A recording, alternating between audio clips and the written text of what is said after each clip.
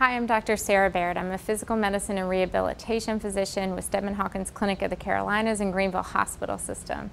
I will be doing your facet joint injections today. Just as you have joints in the rest of your body, in your knee, in your shoulder, and your elbow, you have joints in your back as well. You have joints at each level, starting in your cervical spine going all the way down to your lumbar spine. There are two at each level of your spine, and they're called your facet joints.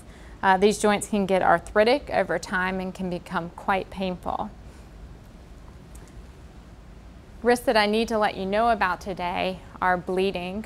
Please let us know if you're on any blood thinners, including aspirin, Coumadin, Lovenox, any anti-inflammatories such as ibuprofen or Aleve, as this can increase your bleeding risk.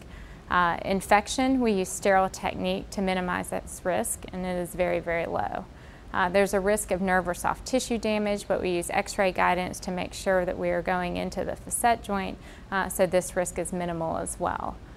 There is a risk that it will not help you, but based on your symptoms, we feel that it will and are hopeful that you will get good relief of your low back pain. Please let us know if you've had any recent fever or chills or infection or are on antibiotics. Let us know if you're a diabetic, because we will be using steroid medication and this can elevate your blood sugar. Let us know if you have any other concerns prior to the procedure.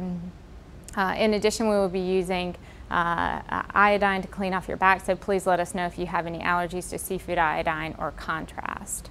When we take you to the x-ray suite, you will be laying on your stomach on our table. We will then clean off your back really well with sterilization techniques.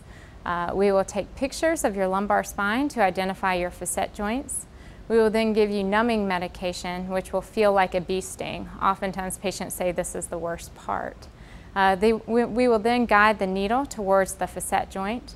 When we have adequate needle placement, we will then administer both the numbing medication and steroid in and around the facet joint.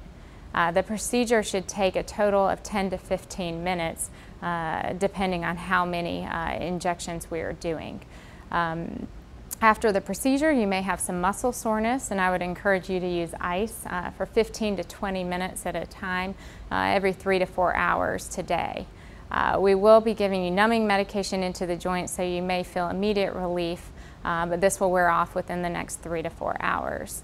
I encourage you to rest today, but you can resume all normal activity starting tomorrow. The steroid can take usually 7 to 10 days to take effect. Some patients will say they feel worse the day or two after the procedure, but then you should start having some relief. I will see you back in clinic in approximately 2 weeks. Please let me know if you have any complications after the procedure, although I don't anticipate that. These complications would include fever, chills, sudden weakness or numbness in your leg, and you would need to contact the clinic immediately or seek medical attention.